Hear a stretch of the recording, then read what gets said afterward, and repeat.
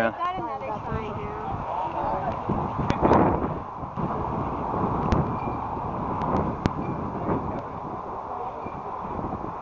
Not very. Hey, brother, why are you here? Why are you here? Why? I think there's a different way to do it. What's the different way? The way that we're doing it. You're holding a sign. Yeah. You know, the difference between us is I don't think that holding a sign is bad, but you just said that it is. Can you see how that's a different standard, different weights and measures? No, we're actually talking to our people about the way in which, like, the day of all the day of all days to come out here. It's kind of humorous. I'm aware. No, I know why. I know why. It's because you have a bunch of compromised people that don't really have anything to do with the gravity of the Holocaust that we live in. Here's the bottom line.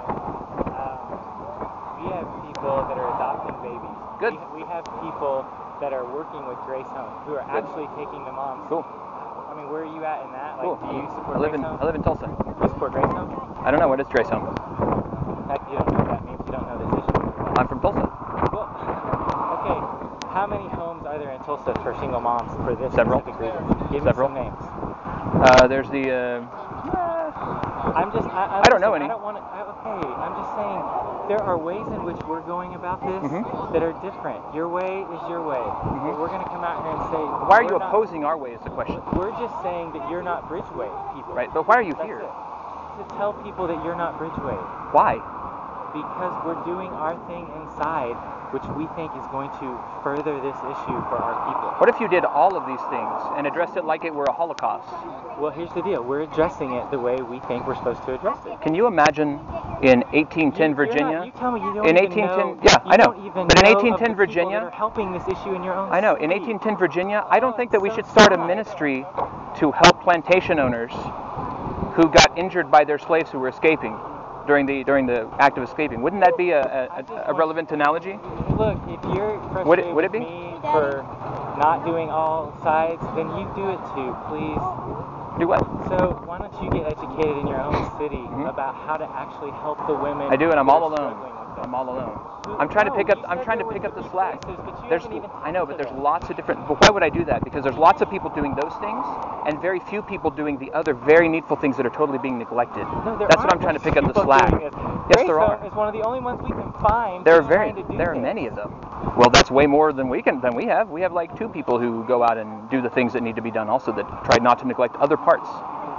Why are you shaking your head? I'm shaking my head because I just think it's interesting that on a day that 2 days in a row that we're pushing this hard, you guys are out saying our church is complacent, and it's sad. So it's sad that we're not unified. How many people of your church are involved in these outreaches that you're talking about?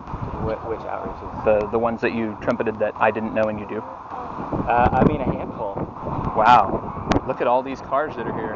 Yeah, you know a handful out of them to repent. We keep talking about it. What if you called them to repentance of their apathy and complacency? And you know what? Have you watched any of what we're showing today? I did. I watched their 5-minute Vimeo video in which John Piper, who's also guilty of the same complacency, appeared. David Platt, ditto. Crawford Lawrence, ditto. All those things. Are those your models to follow? Leonce? Sorry? Leonce? I forget. Leonce? I'm not sure who that is. in Atlanta? Maybe. Taking the babies off the ash heaps? Yeah, the one who talked about it? Yeah. Yeah, the one who talked about it? Have you been to their church? What, in Atlanta? Yep. Atlanta? Have you researched it? You can't rip these people that you don't know. I'm not talking about how they're saying wrong things or starting bad objectives. What I'm talking about is how they. You don't even know. Sure, I do. Yes, I do know about Piper. Tell me. In Minneapolis, there are numerous abortion mills. The sidewalks in front of them are empty of Piper people. Why do you think that is? The streets are empty of street preachers. Nobody's getting door knocked with gospel tracts. Nobody's being held the gospel. Very, very few in comparison to how many people go to Bethlehem. We need to be careful. Hey, why don't you help us keep track of the kids instead of holding this dumb sign? What if you did that? Okay, so at this point, this is where I almost got hit by a car. This is where I see that your mind is. I get it. But why are you here with your sign, sir? Why are you here with your sign? Well, I already explained that. Okay. You want me to explain it again? You want my literature to explain it? No. Okay, you just want to chew me out and yell at me, don't you? Have I yelled at you? Yes, you did. Yes. When? Yes, just now. But go ahead. Tell me what you got to say. It's okay, I'm listening. No, because all you're trying to do is trying to rile people up and push buttons. That's all you're trying to do. You're not trying to be peaceful like you're trying to... False peace. Huh? False peace. Oh, false peace. So there is no peace at all. With child sacrifice, no. We're not talking child sacrifice. We're talking about our conversation right now. Can you not be a man of peace? Not with Can child you be a sacrifice. man of peace? Not with child sacrifice. We're not talking That's what I'm but you talking can't even be peaceful with that. So why would I listen to a word that you have to say? So why would I listen to a word that you have to say when you can't be a man of peace with a simple conversation? Because I'm saying Bible things. What? Because I'm saying Bible things. Well, you're being no, you're being very peaceful. No, you're being very persuasive with your tone and the way that you're talking to her. And all I'm trying to do is conversate with you for a moment, but you keep trying to dig in and you're being peaceful and trying solution. We're not against each other. Then why are you Y'all acting aren't, like it? listen to me, you're not against each other. We're on the same team. You guys called the As we cops on say, me. Would you hush and let me talk Well, for a stop saying second? false things, sir. If you would say true things, then I'm all for it. I'll listen to Can you. we pause for a second? Can you help me understand the gospel? The gospel? Yes, please. Absolutely. I hold to 90+% of what the London Baptist Confession of 1689 says. So our definition of the gospel would be exactly the same. I hope. Okay. Okay. Which is that all have sinned and fall short of the glory of God. God has created us all in His image. We are all guilty by virtue of our sin and also by virtue of our sharing in the federal headship of Adam. And because we are lost and dead in sin, God from eternity past elected a people that He would set apart for His own possession. And He sent His Son, Jesus Christ, who is God, very God in human flesh, one of the members of the Godhead, the second person of the Trinity, to take on human flesh, become incarnate as a man, live a perfect life on earth, voluntarily give Himself over to death on the cross as a substitutionary atonement, a penal one, on the cross to shed His blood for the sake of forgiving His people, by grace alone, through faith alone, and 3 days later He rose again from the dead in victory, bodily, physically, and left the earth approximately 40 days later, sent His Holy Spirit to be our mediator and our comforter and our intercessor, and eternally lives to offer sacrifice or mediation for us in heaven, from which He will return in physically, bodily, and glory at some unknown point in the future. So we must repent of our sin, trust in Jesus Christ alone, by grace alone, through faith alone, in Jesus Christ alone to save us from our sin, to purify us, to sanctify us over the course of our lifetime, and to bring us to glory at the time of His choosing. And He has commanded us to go out into all the world and preach the gospel to every creature, baptizing them in the name of the Father, Son, and Holy Spirit, and teaching them to obey everything that He's commanded. Would you disagree with any of that? I would add one thing that I thought might not be enough. That's it. Cool. What is it? You just never said that God loves people. Not one time. And your whole, I think this is where there's this maybe disconnect, because there's something about that message of the rescuing of His people in love that feels like in the knowledge that you just gave me, which was actually very biblical, every bit of it. There's just this one piece. Mm-hmm. I think that's just where my heart gets hurt, because I feel like we begin to make the gospel something that doesn't have this relational, like, wrath of God was coming. You said it, right? And He loved the world so much, and He loved individuals so much, and He loves His bride so much, that He's pulling them out of that wrath and putting Him on Himself. Everything you said, but I just never heard, like, love. Mm-hmm. Like that God so loved the world. Mm-hmm. And that's... I hear you. That's it. No, you're right. You're right. I don't want there to be a issue that is... I get... Are we where we should be on it? No. But I don't want an issue to actually replace the gospel and replace the love of God. I think we have to reach out, and I think we have to be vocal. Do we need to be more vocal? Yes. I just don't want it to be knowledge and judgment towards people without hope and love being offered at the same time. Yeah. No, I agree with you up to this point, because there's a lot of things that could be said about a gospel proclamation, and you're right that the word love did not appear in mine, nor did adoption, nor did regeneration. Right. I didn't necessarily mention the new birth. So you're right that there are a lot of angles that one could go at it from, and I was just kind of spoofing it off the top of my head. And I hear you. Great. But I totally agree with you. I totally agree with you. It hurts my heart is if the message never is bringing this reconciling love, then it does just seem like judgment out here. That's all. I totally hear you. We're judging a bunch of people when God will judge them. Yeah. I mean, it's going to happen. It's actually happening. I mean, we're in judgment on multiple fronts, right? I want to be able to communicate better. Me too. And so that's all. Me too. I do too. We can't make you go somewhere, and I want there to be love, and I think when people see it. Yeah, it's all good. It's all good. Nothing. I mean, they've told us. I mean, to be honest, your guys have made it very clear that if we were to step 1 foot past this line, then we'll be arrested. So, you talk about love. The very first thing these guys did was come up and yell at us about how we needed to leave and how we needed a permit and how they're going to call the police. And so, just like physician, heal thyself is one message, but we have to keep in mind, while you're right about the me forgetting to mention that thing. I agree with you, and I'm that's not saying something. You don't believe that it's. No, I know. But you're right that I did not mention it. You're right. This makes me if I'm showing these pictures, I would lead with the love of God, or at least follow the judgment of God with the love of God, because that is what people. I would do that if people came up, if people had exhibited a soft heart, which nobody has so far. Like these guys are trying to run us off, etc., etc. Like people are yelling at us. Yeah. They have responsibilities. It's their job. It's their job. They're paid by this church. I'm asking you. No, we're not. Okay, so you're not paid. Oh, you're here for free. Hassling people for free. That's good. Okay. You guys are like death escorts at the abortion mill. And as they're hassling you, there is some hassling going on in a variety of instances here. Yeah, there's righteous and unrighteous hassling is the distinction I'm making. This is righteous hassling, but I would say it just immediately shifts people. Good. And I know that the shock value is what you want. Part of it. I get it. It's part of it. I just want the love message to be one. Do you think the same criticism could have been leveled to the prophet Jeremiah? That's a question to ask too. You don't necessarily have to answer right now. No, I mean, here's the deal. I think Jeremiah was doing exactly what God had called him to do. Jeremiah had a different knowledge base than we have. He had a different experience with the Holy Spirit. We have more. We do. We have the love piece. Yeah. Of course he had, but he didn't see the face of Jesus and the love and the beauty, right? Sure he did. He saw all kinds of love. No. From God. Okay, yes. And he recognized the Holocaust he lived in. The image of God is what I'm saying. Like when it says in the Bible that when we look at Jesus, we see God, that was different than the Old Testament. Salvation was coming. Salvation comes because God is good, right? But the image of Jesus, the perfect image of the Father. Yes.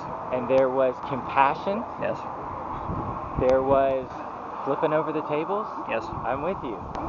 But there was this piece that we just want to make sure we're being forthright. I think he loved victims and the oppressed and downtrodden, which is who are being ignored. That baby depicted in that, he is an oppressed victim. Yes. And your church is like, hey, let's have a ministry that makes sure that women who are murderers know that they could actually just kind of like have some free diapers and stuff afterwards. What's that? These crisis pregnancy centers, that's what they basically do. Okay, so here's the deal. Are you saying that should we eliminate crisis pregnancy centers? Yes, they should be churches, not parachurch organizations that are mostly compromised with Rome, funded through Rome, gospel-less in many cases. Okay, yes, we should destroy them. So are you talking about Hope, and are you talking about Crossroads, the two that we support? I need to know that. Well, not right now, okay? I'm not going to talk. It's important. Could you find out for me? I know. Do they say sin? Do they call it sin? Yeah, and you know what? Do they say repent? You know where the bad ones are? Where? The ones that lie to the girls. That tell them that if they have an abortion, they're going to get breast cancer. What is that? That's pregnancy centers too. We're having to go against that. Okay. You can't label them all. I think that is no good. frustrating. I'm not saying that they're all like that. I said most of them. I do think they should be eliminated. I don't. I think Crossroads has plenty of our people that are working and they share the gospel and they're babies. Okay, the number in Oklahoma is dropping. Is that true or not? No. Abortions. It's completely false. So Bob Donahue, do you know Bob? Yeah, I'm acquainted with him. Yeah. I mean, what was the number 2 years ago of aborted babies in Oklahoma? Nobody knows. That's the problem. You know why? It's because at Walmart, Walgreens, and CVS, they sell the abortion pill for $40 without a prescription. Okay, I'm with you on that. And? I'm specifically talking about doctor abortions. That's what I'm talking about right now. I understand that you're talking about that, but that number has it's dropped. not relevant. Okay, so I just need to make sure I understand that a number dropping is not a good thing in your mind. I want to make sure I'm quoting you accurately. A number of aborted babies by doctors being dropped, like lessened every year, is not a good thing. I would actually argue that's probably not. It's definitely not necessarily a good thing. There's no way to know whether it's a good thing, and I can see scenarios in which it's maybe even a bad thing for a number of reasons. More babies aborted. No, what I'm trying to say is that what's replacing them is chemical abortions that are untrackable and very much harder to address. Okay. But, so you're going to go with the slant that because of those, that's why the numbers are dropping, not because of anything that's happening. Probably. Okay. I mean, their sales they're obviously a lot more popular. So, a crisis pregnancy center, one baby saved, let's say, not worth it. Do ends justify the means? Is it worth it for a baby to be saved? Ends don't justify means. So the question is, if we had redirected our resources in a different way with a different means, would we have saved more babies? Would we have glorified Jesus Christ more faithfully? The answer, I think, is yes. Okay, and then, so I can give you that. But can you give me that a baby that's not aborted is a good thing? In a vacuum, sure. Okay, that's great. At least I have that, you on record for saying that it's good that a woman goes somewhere and they tell her, abortion's not good, it's not right, it's sin, and she doesn't abort the baby. It would be good if thing. someone told her that, yes. Okay, that's great. That doesn't justify the existence of that CPC. We don't need hope pregnancy, but what we need is churches to rise up. Difference. So what if it's church people at the pregnancy center? What if we just had a bunch of church people as a church approach and outreach, like doing that as the church? Why are we wasting time with all these other things? Because they're doing it. But that's bad. I don't think it's ideal. Bridgeway members counseling women to not have abortions at a pregnancy center is not ideal. Right, not ideal. But it's okay. It's good. It's better. Dude, anything is better. I mean, what do you want me to say? Like, it's better than people setting off nukes in Oklahoma City. Of course, it's better than something else. Than abortion. Right? Yes, certainly, it's better than being aborted. Absolutely. Well, I don't. Like, that's not the question. I would never deny such a thing. The question is whether they should exist. On some level, denying such a thing. No, I'm not denying that it's bad, not like it's good to save babies from abortion. What I'm denying is that this is a good means to do it. And that the end of saving a baby justifies the means of the CPC. Does that make sense? It does.